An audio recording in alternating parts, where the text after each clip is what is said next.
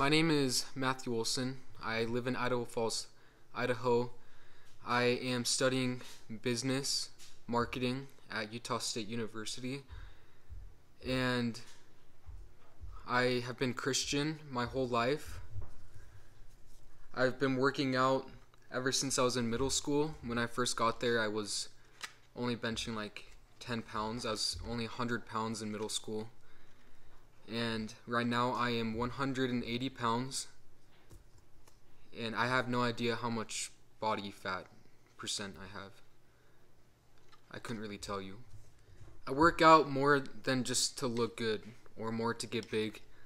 I work out because it's done a lot for my mental health. It's made me who I am today, and I do it because it's my passion. It's what makes me happy.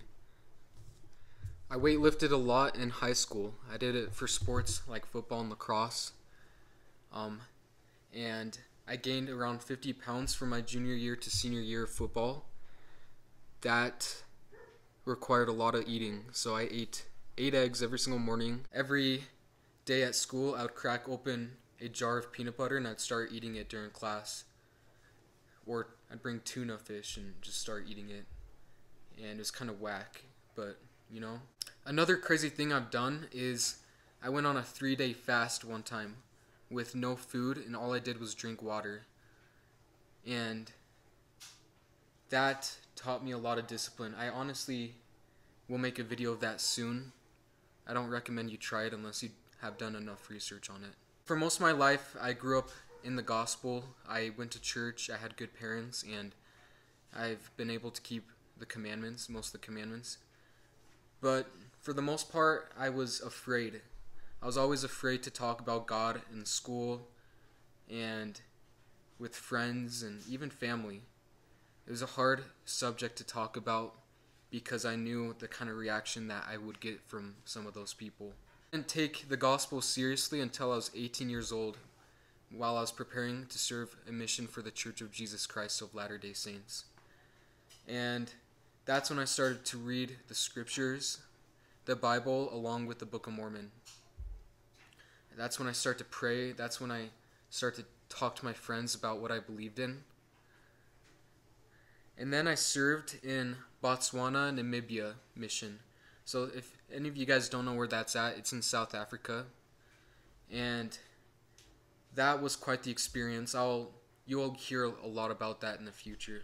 To cut things short for now, I came back early from my mission because of COVID, so I still had 6 months left, and I came back early, and that took kind of a devastating toll on me mentally and in every aspect. It was hard for me to leave the people of Africa, and I felt like I had a lot more energy left in me to share the gospel. So most of my life, I've liked to make videos. That's something that most people know that, I've been into. And it wasn't until probably a few years ago that I started getting big into weightlifting, and it became a passion real quick. The reason why I love to weightlift is because it's a challenge. You're constantly working on yourself and getting stronger, and you can see progress. That's an amazing part of it, is looking in the mirror and seeing something improve. And that's what drove me to weightlifting. And of course, I love the gospel. And so TikTok was something that brought all those 3 things together: the gospel, weightlifting, and my love for making videos. And that is what I'm planning on doing. I'm not going to stop doing what I'm doing. I might have a career, might have a whole family, and that won't stop me from sharing what I believe in. Because now, more than ever, the world needs to hear the truth of the restored gospel of Jesus Christ. The greatest work that's going on the earth right now is called the Gathering of Israel. And it's a latter-day prophecy that everyone from around the world will come together into one fold of Jesus Christ. That is something that I am seeing currently as I've been working on social media. Are people from all walks of life, every different countries, backgrounds, that can come together and unify through Christ. And that has been an amazing thing to be a part of. One thing I've realized since I've done this is that there are a lot of good people out there. A lot. A lot of them are hiding from the world because we're taught to be in the world, not of the world.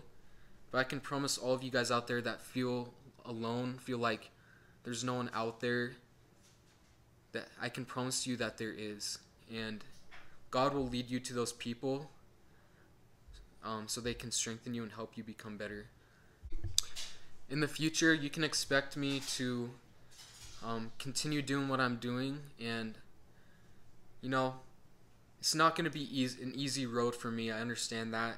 There are going to be times where I feel like quitting, and I might take a break every now and then because we can't run faster than we have strength. But you can expect me to continue to be bold in what I believe in, regardless of what people think. You can expect trying to bring more and more people together and unite in Christ. Another thing you can expect is I want to help people stay positive and happy, and weightlifting is a big part of my life that has brought that, and so I want to bring that to other people's lives and see them grow and be happy. So even if you don't believe my values as a Christian or as a member of the Church of Jesus Christ of Latter-day Saints, at least you can work out and we can come together on that level. But in the end, I just want to be able to leave an imprint in this world that we live in. I want to be able to make a difference with the short time that I have, because we only have 100 years on this earth, roughly. We never know when our time is, and everything we do on earth literally determines where we end up in eternity. So I'm going to give it all I have while I'm here. And one thing I want you guys to all know is that your purpose in life, your whole purpose and existence of being here is to develop a relationship with your Heavenly Father and prepare to meet Him one day. I know that life isn't easy. Sometimes you might ask yourself, why are these things happening to me? Why would God do this to me? But I want you to know that everything that you go through happens for a reason. It builds you up. It makes you stronger. It's just like the gym. If it was easy, you wouldn't see any progress, right? And it's the same thing with our life. That's why we experience hard things. I want to leave my testimony with you that this is the Church of Jesus Christ of Latter-day Saints, and that the Lord is coming soon, and it's our job as children of God, as members of the Church of Jesus Christ of Latter-day Saints, to prepare the world for the second coming. And one thing I want to leave with you is we live in a day where we can't sit on the fence anymore. We really can't. We can't rely on our parents' testimony. We can't be relaxed with our testimony. We live in a day where you're either with God or you're not. And I encourage you to make a commitment right now, after you see this video, if you are willing to turn to Christ, do everything you can to spread love in a world that's full of darkness, confusion, fear. That's what I leave with you, and I say this in the name of Jesus Christ. Amen.